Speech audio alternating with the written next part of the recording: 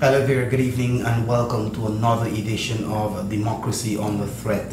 I'm your host, Eddy Layne, and I have with me in studio this evening Dr. Frank Anthony. Dr. Anthony is a former minister under the People's Progressive Party civic government, a former member of parliament, and is also a candidate on the PPPC's list. He's also a central committee member of the People's Progressive Party. Dr. Anthony, welcome to the program. Thank you very much, Eddy, for having me on your program.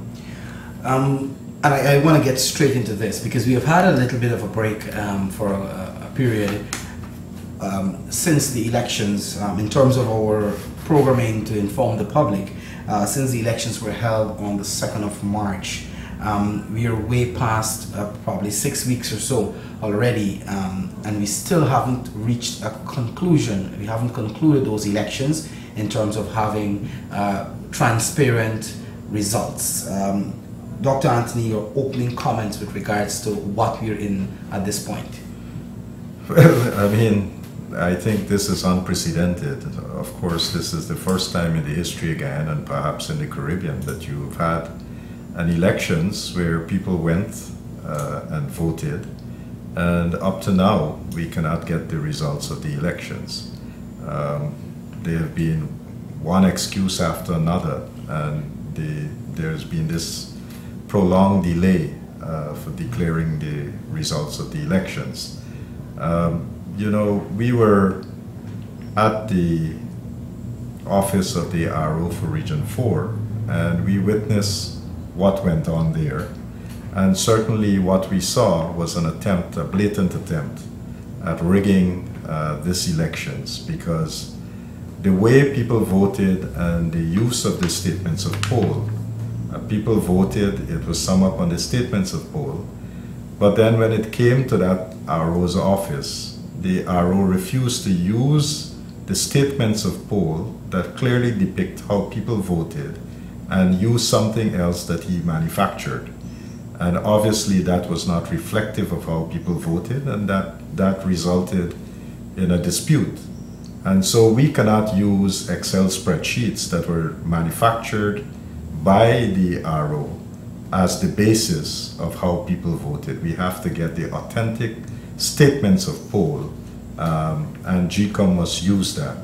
And that has been the fight that we have been engaged in for so long. Something very simple, something that was done in all 9 other regions that we have. So Region 1 did it with statements of poll, Region 2, Region 3, Region 5, 6, 7, 8, 9, 10. The only region where they didn't do this is in Region 4. So obviously something is wrong, and it's not only the PPP that is saying that it's wrong that they're not using the statements of poll. The international observers have seen this, the other political parties that were there, the local observers. So everybody is asking, why in Region 4 have they deviated? And the only reason would have to be that they're trying to steal the elections. So we have had a round of court cases and different things, and now we are hopeful that very soon that they'll commence the recount of the Region 4 votes. And once we can get that done, I think we should have the declaration of the elections. So we are still hopeful, but this has been going on for too long. And frankly, I think the whole nation is fed up with this nonsense that GCOM cannot count a couple votes in Region 4. It's really, I think it's getting on everybody's nerve now. And up to today, we are seeing the tricks of even further trying to delay this. You imagine the audacity of the chief elections officer of even daring to bring a plan to the commission to say that it would take 156 days to recount these votes. This is utter nonsense. Utter nonsense. And, we should state it for what it is. It is another way of trying to delay the elections results. this is what really they're trying to do. And so we have to call it out and make sure that people understand that if we are not vigilant, that the PNC and some operatives in GCOM are likely to steal the elections. So that's why we have to remain vigilant. Dr. Anthony, you made a couple of key points. One, you talk about the constant excuses that are coming from not only the Chief Elections Officer and elements in the Secretariat of GCOM, but also the excuses that are coming from people like Vincent Alexander and the others who are supportive of the coalition. You also spoke about the fact that the Chief Elections Officer seems to be finding all sorts of excuses. I understand that repeatedly he's seeking clarification. Every time the Commission meets, his only action is to go there for clarifications with regards to the recount and, of course, the 5-month plan. The 156 days, just over 5 months, I think it is. But also we're seeing efforts to change the narrative. The APNU AFC, and before I bring you in, the APNU AFC has been maintaining all along that you know, they won the elections and all sorts of things, but they've refused to release their statements of poll. They have clearly the international community, the ABE countries, the international observers, the local observers, the private sector, every single, even to the religious community, have all seen the attempts to delay the results in one instance and also to change the results to some extent, because I think that the world over has seen what happened. We saw recently the APNU AFC expending large sums of money to prepare a dossier. That I understand that they hire some big expensive company to take to Washington for lobbying. Let's talk a little about that. Well, from what you have just said, a couple of things. If the PNC is so confident that they have won these elections, well, you know, I'm calling them PNC, but okay, they contested as APNU and AFC. If they're so confident that they've won the elections, well then, come and let us recount the votes in Region 4, and let us do it as per the statements of poll. Now, we had polling agents at every single polling station in Region 4. So we have those statements of poll, the PPP got them. We proceeded after GCOM was dilly-dallying and didn't want to show those statements of poll and so forth. We proceeded to publish ours on the internet. So every person in this country and elsewhere can go online and see those statements of poll and see those numbers. As of today, as we speak now, no one has disputed the numbers that were published by the PPP. So that's the first point. APNU and AFC also contested, and they are also in possession of statements of poll. Why is it that they are so reluctant to put out their statements of poll if they've won the elections? The fact is, they know they have lost the elections.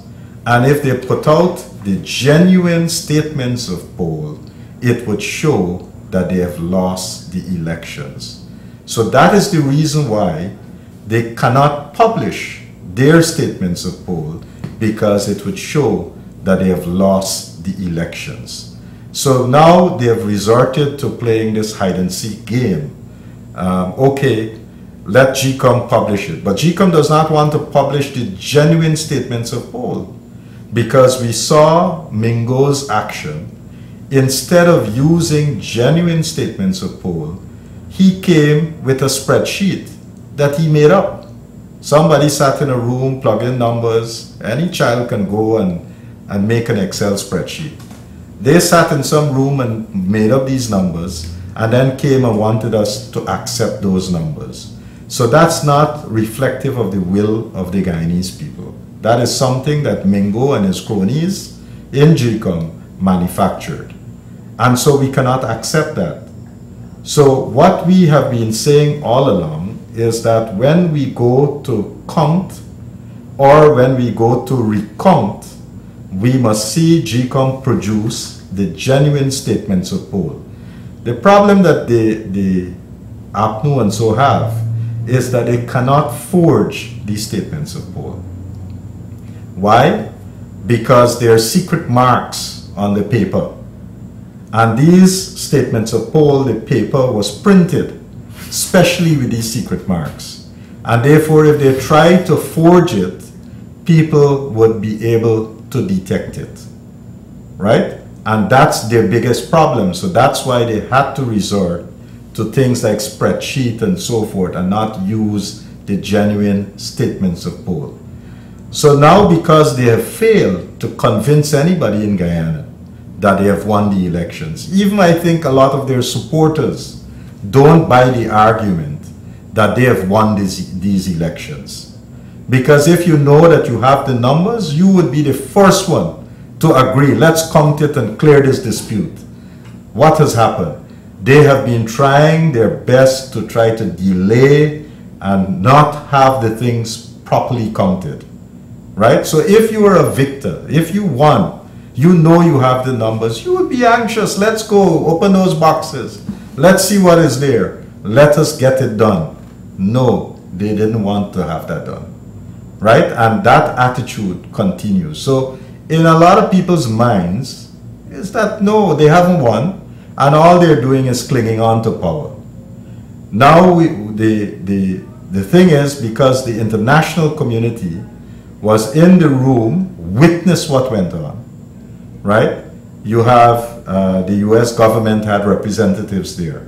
They saw what went on. The British government, the EU, the Canadians, all these big and powerful countries were all there in the room and saw what went on. They have issued statements that were very clear that what went on in Region 4 was a travesty and that the votes weren't properly counted and they need a transparent way of getting these things counted. So what you have now is that the US government over the last couple of weeks, through very senior people in the US government, making statements, very strong statements, that if we do not have a recount of the votes in Region 4, that the officials that are involved and the people who would benefit from this action would receive sanctions, right? And so what we saw was a little backpedaling of the APNU and the AFC people trying now to say, well, okay, you know, we want to do this, but we don't want to do this, you know, and they're trying to now soften their position. And then, as if that was not enough, but they're still preventing the recount. They still have their agents there trying not to have the recount. And so as if that is not enough now, we understand that they have now hired a big fancy company in the US.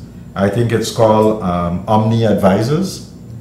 And this is a lobbying group in Washington. They're probably paying, I don't know, millions of Guyana dollars for this company now to go lobby the US government. And they're trying now to change the narrative. They have even put out a dossier of the 2020 elections in Guyana. And what that dossier is trying to say, they have rewritten the whole narrative to try to say that the elections were stolen from the government and they won the elections and all of that. But, and they tried to bolster the dossier with some early statements that were made after the close of poll that, you know, things were going okay. What the dossier doesn't say is that after Region 4 was not counted, the reactions of the international observer groups, the reactions of the EU, the ABC countries and so forth, that is absent in the dossier. So they're trying to go and try to maybe influence people to reverse maybe the US policy here in Guyana. But I don't think that is going to help them and prevent them from getting sanctions, because everybody saw what it was, trying to steal the elections. So this action by the APNU and AFC of hiring this lobbying firm and going out there and trying to change the narrative, I don't think that's going to work for them. And I really don't understand why is it that if you're so confident that you have won the elections, and if that is a narrative that you're peddling now in this dossier that you have, why is it that you're afraid of opening those ballot boxes and let us count them? Or to release your statements of poll. Right, or release your statements of poll. Up to now, you can't get them to release the statements of poll, right? But they're paying millions of dollars to go to Washington to hire a company to do this. You know, the millions that they're currently spending would probably be best spent on taking that money and spending it to get maybe the mask and the gear that people need in the hospitals, because they have shortage of these things, the N95 masks, the surgical masks and so forth, for the frontline workers, those health workers in the health system. They need those things. But instead of the government providing that, what they're doing, they're spending millions of dollars now trying to get a lobbying firm to go lobby for them in Washington to change the narrative that they did not steal the elections. Every person who was in that room saw what they were trying to do. Including the U.S. representative. Including the U.S. representative, including the Carter Center, and a whole set of other people who were there. So I don't think you can erase that. And what is even more, the general public has been following this. And there were videos that were coming out of that room. So it's not like anybody making up these things. There were people who were videoing these things and broadcasting it on the internet. So all those videos are out there. So I don't know who the PNC or APNU or AFC is trying to fool. This time for trying to fool Guyanese people is over. What we need is for us to have that recount now as quickly as possible and declare the winner of the elections. We cannot go on like this. Right now, this country got a political crisis. We have a health crisis. And very soon, if we're not there already, we'll have a financial crisis. And all because of the incompetence of this group of people that is calling themselves a government. You mentioned the fact that the dossier that it was prepared and it talking about a whole host of things that I think, because I've briefly looked at just the content page and I understand the headings under which they operated. But you made the point that it captures what happened on elections day, and I think there was a general consensus, save and except for a few minor incidents like the Monrepo and the one at the West Bank, that voting by itself went smoothly, and I think the international community indeed recognized that. But the fact that they ignore the statements that follow, statements not just from the ABE countries, ABCE countries, but also statements from the international observers like the European Union, the Carter Center, the OAS, and the Commonwealth. And the fact now that they have changed the narrative to play victims. Today, the Organization of American States, even in the midst of this dossier, which they think can convince the people in Washington, released another statement which they made some very, very strong points. And I should share this before I ask you to comment on the statement. They gave a background as to what happened and the fact that the results released are not transparent. But I want to share this with the public, and then I'll ask you to comment. The statement reads, and I'll quote this part, in particular, the mission, that is the OAS mission, requests GCOM take particular care to ensure that 1. The officials to be engaged in the recount are selected based on their impartiality, and those who have displayed partisan behavior are excluded. And I think this deals with the Mingos. Well, exactly. So maybe let's take them one at a time. So that first one, we cannot go back to a recount, right, with the same officials being in charge, because they would do the same thing. right? In the midst of when this count was happening, people were pointing out the discrepancies. They had an opportunity there and then to change and to do the right thing, but they insisted on doing the wrong thing. So we cannot go back to have a recount and then you have the same players in the room trying to thwart the process. So what the OAS is rightfully saying is that if you want the process to be credible, if you want the results of this recount to be credible, then you have to put persons in there that would be impartial. So claimant Mingo and company should not be there. You should have someone else who would be now replace him as the RO. And there are many persons who can do that. So the commission has the power to be able to replace these employees, right? Mingo is an employee of the Elections Commission and they can replace him. So he is not somebody that is there that you can't change, right? He can be replaced like any other employee of the commission, and they should replace him, set him aside, and have somebody else there that is going to be impartial. And that's a quite reasonable request to have. And I'm happy that the OAS would have made that statement because this is so important going forward. And I don't think the APNU and AFC should have any objection, because if they want a credible process, they should also have credible people, people who have not been tainted, to be in charge of the recount. The OAS also said, and the second point they made, that the duly authorized representatives of political parties and accredited observers are allowed to see, but not handle each ballot. So, and that's fair. So every political party that contested the election must be allowed to have an observer, and more than an observer, persons who are there to scrutinize the results as they're being called. This is very important, right? Because again, that's where the discrepancy arose. You had the people from GCOM calling out wrong numbers that did not correspond with the statements of poll that the PPP and all the other opposition parties had, right? The only people who stayed quiet was the APNU and AFC, while every other party that was in there was protesting because of the wrong numbers. And the only people who benefited when those numbers were called was the APNU and AFC, because their votes got increased when these numbers were called. So it was clear who was the beneficiary.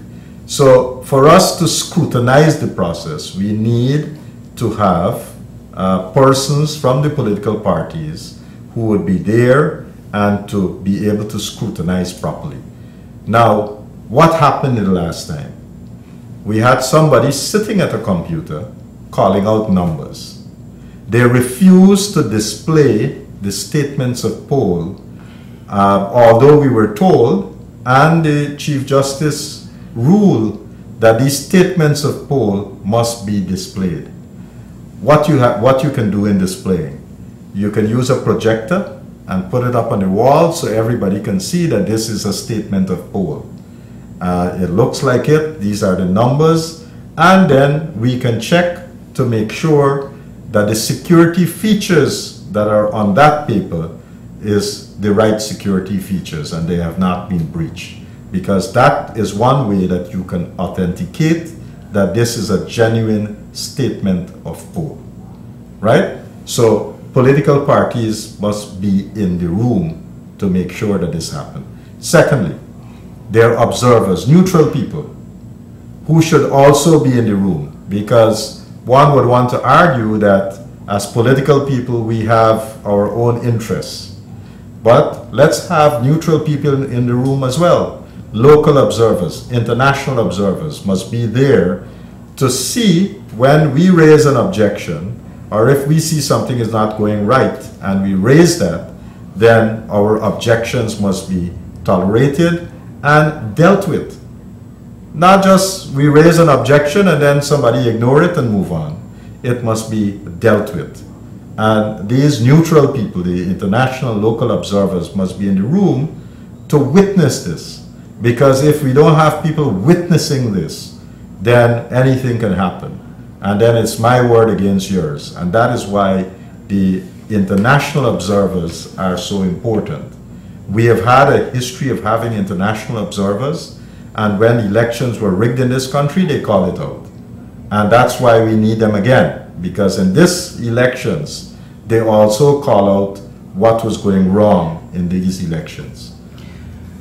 Two other points I want to raise that the OAS outlined that are very, very critical to this recount process and to bring some sort of credibility to the elections are, and I'll read them together because they're interrelated.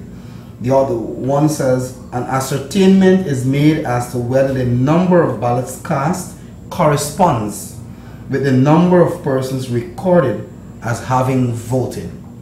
And secondly, the results of the recount for each polling station is compared with the statement of poll signed by the presiding officer. And I think the two would go together, and are two critical points to ensure that there is credibility. So one thing is that when people voted, each polling station, we know the number of ballots that was released to that polling station, and then at the close of poll, we know how many people voted. So we have to ensure that those numbers match, so to speak. We have had or we have heard of instances when X amount of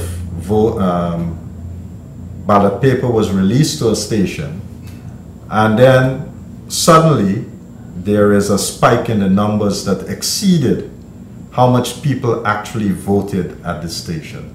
So that is a very important point, because if you have more people voting at a particular station than existed on the list of electors for that station, then something is grossly wrong there. And these things ought to be investigated. So that point is an extremely important one.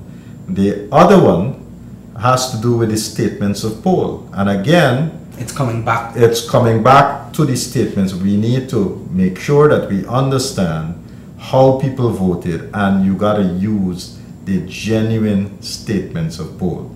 Now, in a recount, what happens? We'll go back, you'll open those boxes, and you come back everything how people voted, right? So you'll come back one vote for this party or two vote for this one, and whatever, you go through back everything. And so you will know how people voted. So that's what a recount is. And if I think I get the point that the OAS is making here, is that since you've already had a count in all the regions, because the votes in region 4 were counted at the polling place, the problem really arises when the tabulation of the various statements of polls. So I think the point that the OAS is trying to make is that if you open a box in region 4, for example, and you counted the votes and you said, okay, X party 40, Y party 350, the X party 10, you must be able to use the statement of polls signed by the presiding officer on elections day to ensure that the thing is a simple thing, right? But you know, the people that we got there, they just model it up. Every single polling station in Region 4, we already know how much people voted at each polling station. All this man, Clement Mingo, had to do was to add up all these different things. It's a simple thing of addition, right? And you add it up, and then you know how much people vote for PPP, how much vote for APNU, how much vote for the other parties, and so forth. Where the process went wrong is, instead of putting the exact number that was on the statements of poll, he chose to put some number that he pulled out from thin air or something, because those numbers were not corresponding. And therefore, when he did his addition, he come up with a far different number from what should have been the right number. And that's the crux of the problem, right?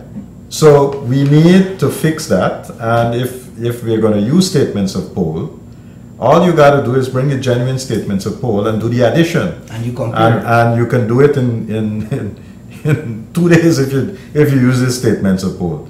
If we are going to go into the box and open the boxes and come back every single box, we can still do that and do it quite quickly. Using the same, because I think what the OAS is trying to guard against, Dr. Anthony, is the fact that there might be requests coming from people to have fresh statements of poll, and they won't, attempts to discard. But even if the method that we are using is to go in to open the boxes, we can open those boxes and count every single vote that is in there, and we'll know how much people voted at each box. Right? So that's not a problem. So we'll have the numbers, and we'll make sure that it's properly tabulated. So, we don't need 156 days to be able to do that. This can be completed in quite a small amount of time, right? And the way that you do that is you have several stations. So instead of 3 stations or 5 stations or whatever Layne is proposing, you can have several stations, maybe 20, 25 stations. And each one of them would have people observing, the political parties, you would have the foreign and local observers being present so that they can watch at each station, right? And you count.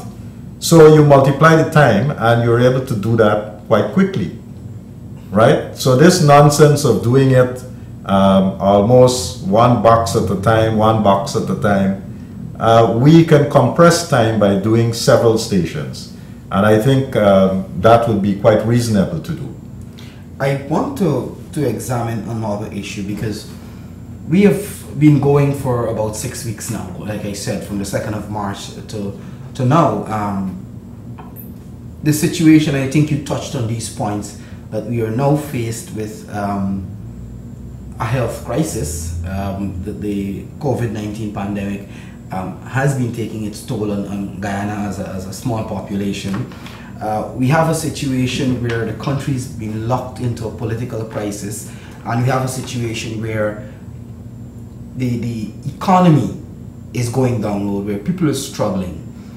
On top of all of that, because we don't have a legitimate government as a result of the elections that were held on March 2nd, Guyana is facing problems. Already we saw the World Bank releasing monies for COVID-19 response to a number of countries, including in the Caribbean and South America, and Guyana, who made an application, was excluded. I think that's an indication somehow that the international funding agencies are not prepared to deal with a country where there is legitimacy surrounding the government. And there has been talk about sanctions from the international community. Let us talk a little bit about the position that we are in now. Well, we are in a very precarious position, because most countries, when you look at the course of this crisis that the world is experiencing, you probably go from maybe a health crisis into a financial one and then a political one. We had a political crisis to begin with because of not being able to count the votes and all of that controversy that was generated by GCOM and the APNU and AFC cabal that you have there. So we started out with a political crisis, and then we got it compounded by COVID-19. And what we have seen is a mismanagement of this whole health crisis that is unfolding. You have a lot more people who are probably infected. Because we have limited amount of test kits in the country, we are not able to estimate the magnitude of the epidemic, and therefore we really don't know what is the true scale of this epidemic. And to compound all of that, it was obvious that the government was not prepared, because the frontline workers that needed to have what is called personal protection equipment, they did not have enough. Things like the N95 masks and the gowns and all the other face shields and things like that, they did not have enough. So there's a mad scramble now to try to get some. But the people, the doctors who are in the hospitals got to deal with this, they don't have enough, right? So if you really was preparing to manage this thing properly, you would have done differently, and they're not doing that. The regional hospitals are not prepared. We really do not have the kinds of health infrastructure to deal with a major crisis. The numbers that the government released, they were expecting to have 20,000 cases. That's one of the simulations that they run. 20,000 cases. And when you got 20,000 cases, they were estimating that we'll need about 200 ICU beds. We probably got about 14 ICU beds in the Georgetown Hospital. That's obviously not enough. So we haven't seen this epidemic peaked as yet. And with the measures that the government has taken so far, you know, we don't know whether that would have a big effect on slowing the epidemic. But obviously some of the measures are, I really can't describe them.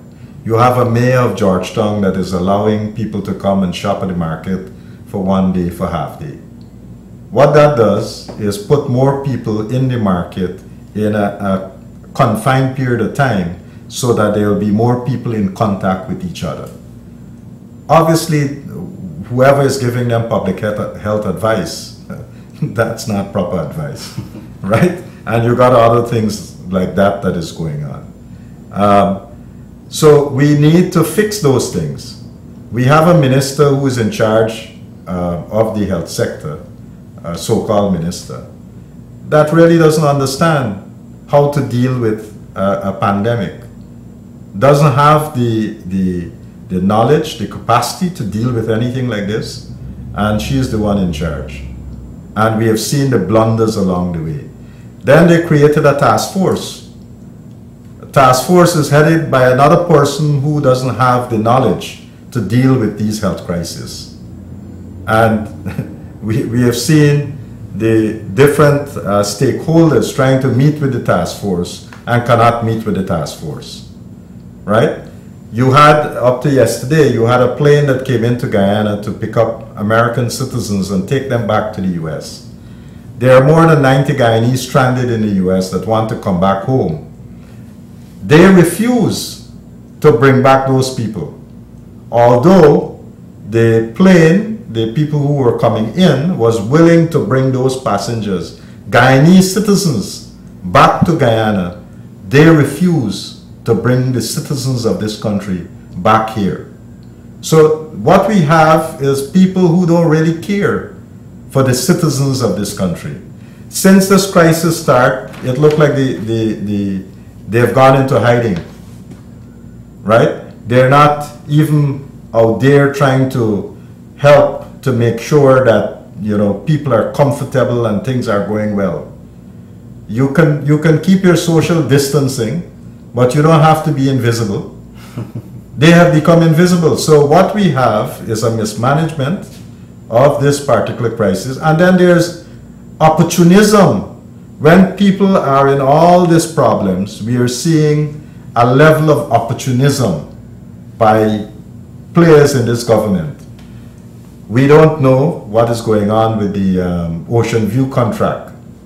They have now taken over Ocean View. Apparently they're building a specialized hospital or care unit there.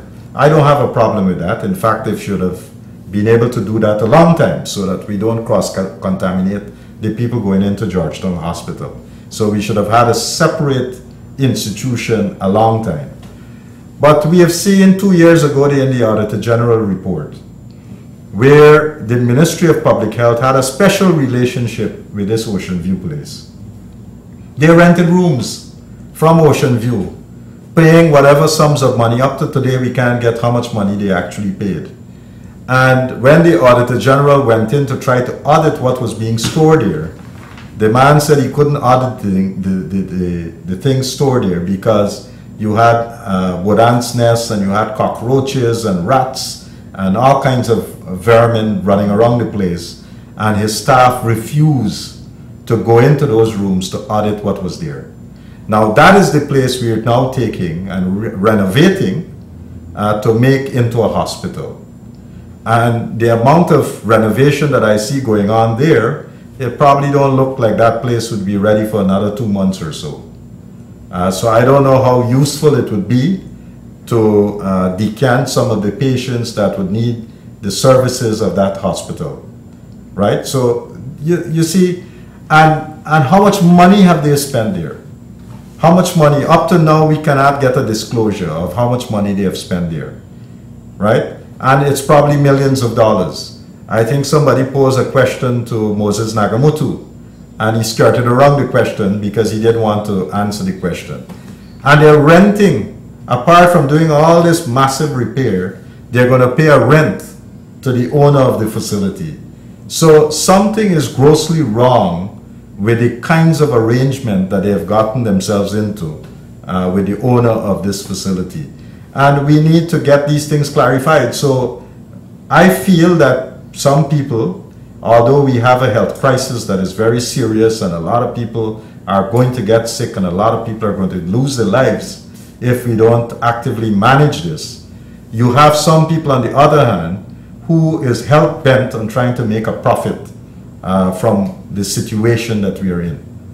And then to compound all of this, you have the private sector and other sectors have to send home workers because they're not doing well in their businesses. And we don't have a social net. The government has not put anything in place to help people who now have been sent home because businesses have been closing. Even the workers, the sugar workers in Berbice, a government-owned entity, they have been sent home. And the government has not put anything in place. So again, we are seeing the government managing in bits and pieces. They're not taking a comprehensive approach. And this has been the pattern because they're, so incompetent. We have experienced that incompetence and this is what we have to deal with. But I want to bring you back to the issue of, because I think you missed that one, you spoke about the others, sanctions and the fact that the World Bank would have refused to... Exactly, that too, because right now, they have applied to get some money from the World Bank, $5 million. They're not getting the money. And they're telling us all kinds of lies. Well, we had first round and they didn't put us on first round, maybe we'll get second round. Well, be honest. I don't think the international financial institutions want to deal with Guyana unless we have democracy in the country.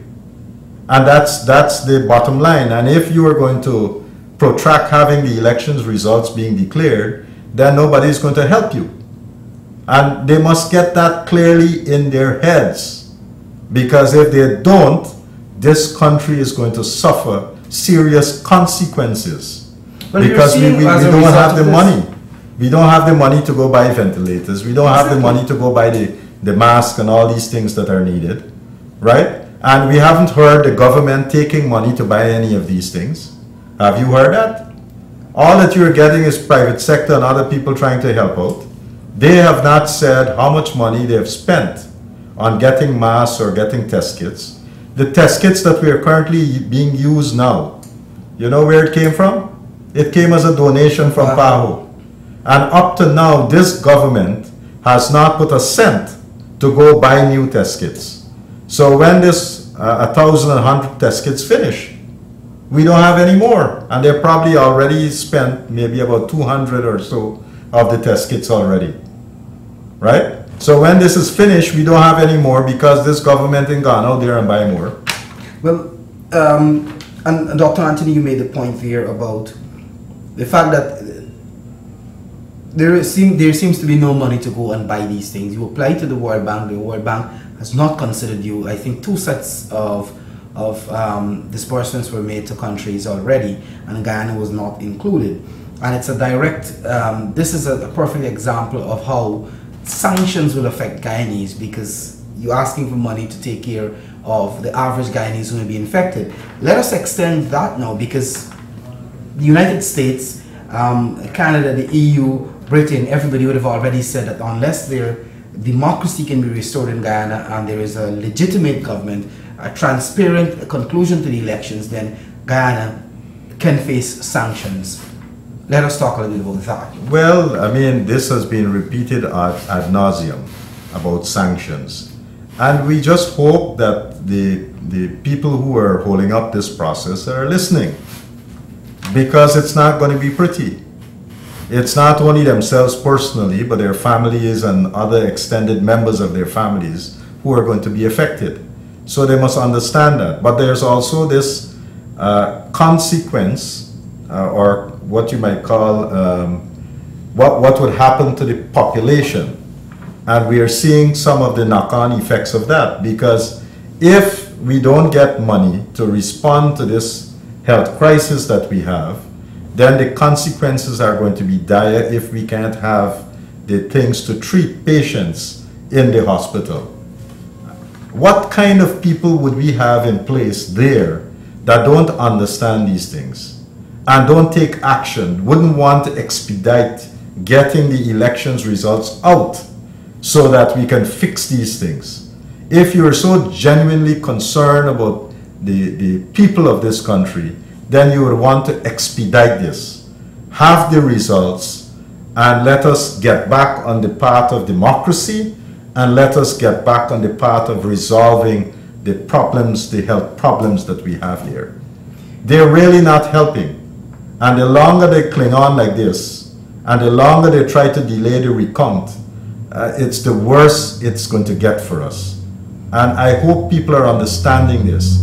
And I hope that maybe some of their supporters, can talk to them, because COVID is not going to affect PVP people alone. It's going to affect people across the board, and we have seen that already. We have seen that already. Everybody is vulnerable, right? It doesn't matter your age. It's just that some people might get it differently than others, but everybody can be affected. Each one of us is susceptible to this disease.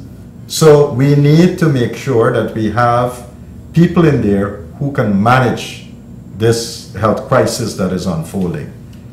I want to bring you to another point, because earlier in the program we spoke about the changing narratives of the coalition and attempting to find all sorts of excuses. One of the things that we see coming up very often, and there are a lot of people out there who thought that because this conversation is coming from the coalition, this indirectly is a signal that they realize that they have lost the elections, and that conversation to which I'm referring is that of power sharing and shared governance. And you're seeing a lot of letters coming up nowadays, and you're seeing a lot of statements coming up. Well, I mean, the PPP has a position, and that has not changed. In fact, even before going into the elections, we have stated our position in our manifesto. That position is that we would like to see constitutional changes as well. We would want to think about new models of governance and all of that. But you know what? We can't do that in this climate. We can't do it when people are trying to steal in elections. What we need to do is do this thing stepwise. First, let us ensure that we have the recount, that we declare a winner, and that we put back this thing that we are calling free and fair election. We want to make sure that that is back there. Once we have a winner and we have a new government that is in place, then the new government would start talking about what methods can we use, what models of governance can we have. Perhaps set up a constitution, a review commission or something that can genuinely look at what aspects of the Constitution we wanted to change. The last major change that happened to a constitution in this country was led by the PPP. We had a 20-man commission that was, a 20-person commission that was established, and you had people were represented there, political parties, you have civil society people were all there, and in that particular commission, close to 200 and something recommendations were made, some of which was already implemented. So we are not afraid of going out there and canvassing people to get an understanding of what changes they would like to see in the Constitution, right? But those things cannot take place now. We are in a crisis. We need to settle this election crisis that we have on our hands, And the only way that we can settle that is that we have to get this recount of Region 4 votes. And once we finish that, declare the results and let us have a new government sworn in. After that, let's then talk about the governance and what model. So that's the PPP position. And I think that's quite a reasonable position to have, right? All this nonsense that you got all kinds of political pundits now throwing up there, and they want to do this and they want to do that and ignore how people voted and so. All of that is nonsense. If we pander to that kind of thinking, then why have any elections? And of course, that would not be a democracy.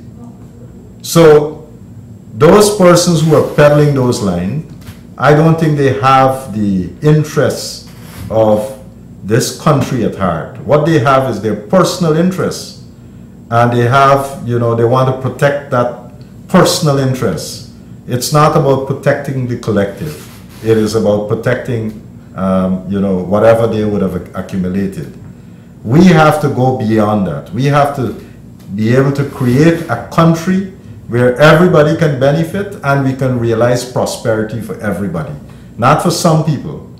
And that is what we have to move away from. And what we've seen playing out over the last couple of years is where some people want to hog the benefits for themselves.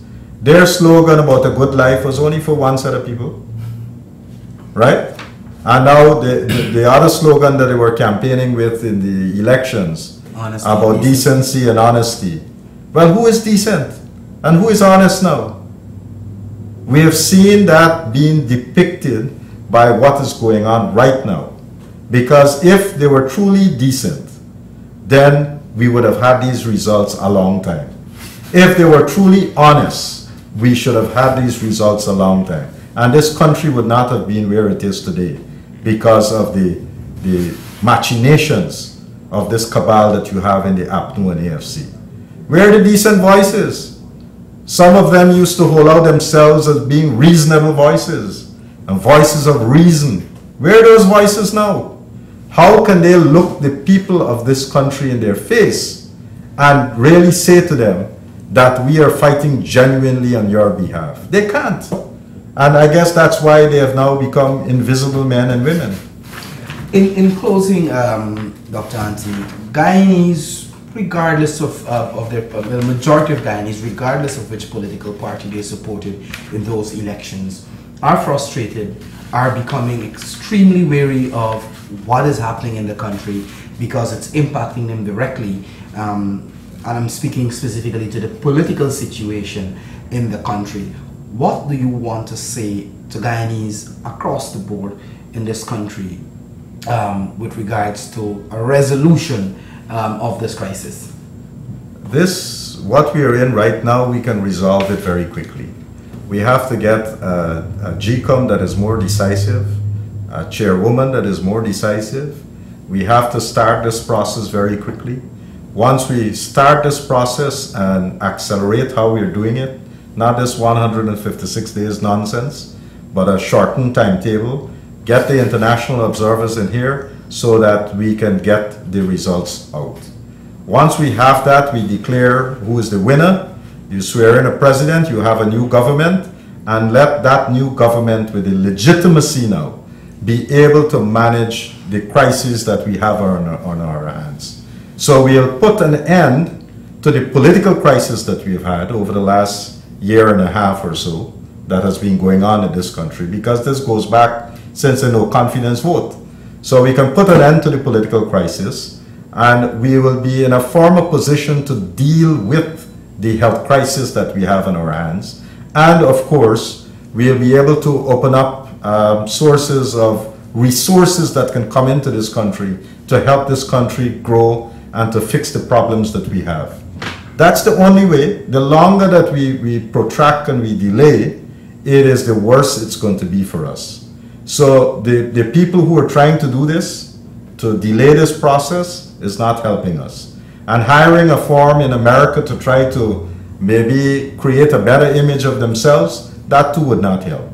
Because I think people understand and they've known the truth because they have been in the rooms and they have seen what went on. And I don't know how they're now going to try to brainwash people to say, well, what you saw is not what it is. I don't know how they're going to brainwash people. So I'm optimistic that we can fix the various problems that we have right now, but we need to have decisive action.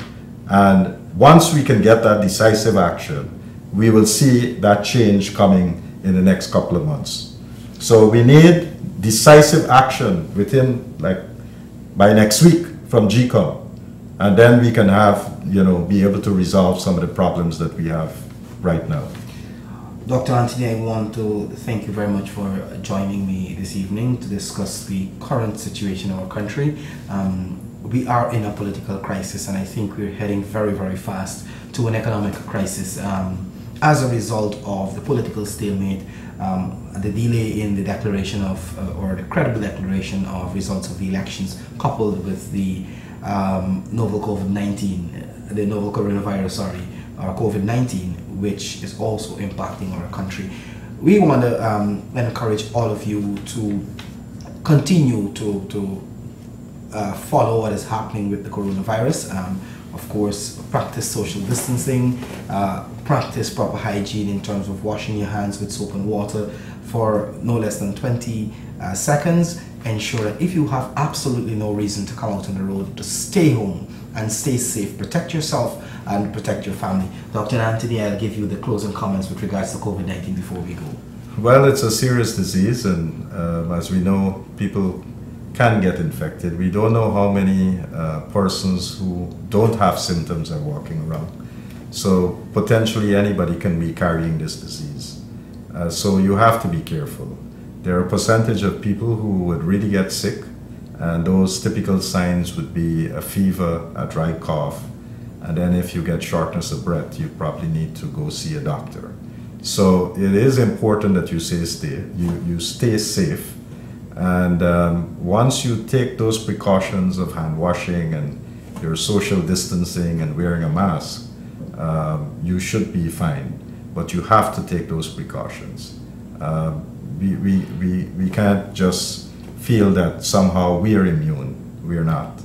And once we do that, we'll protect ourselves, we'll protect our families, and hopefully we can get through this novel coronavirus that is passing through Guyana. We can get through it safely. So stay safe, and let's be vigilant too with what is happening politically. I think some of the people in the APNO and AFC are hoping that we would just be so concerned with the coronavirus that they will get free pass on trying things at the political level. So we have to watch them carefully, and we have to make sure that we are vigilant and that we keep fighting for our democracy in this country. Thank you very much again, Dr. Anthony. Remember to, if you're going out, to wear a mask. If you don't have a mask, you can't get access to one, you need to look out for the Dr. Irfan Ali's Caravan of Hope. I would want to call it that, maybe coming to your community to distribute masks to persons so that you can protect yourself. So until next time, we want to say thank you very much for being here, Dr. Anthony. Again, thank you for joining me. Thank you very much for having me. Bye for now.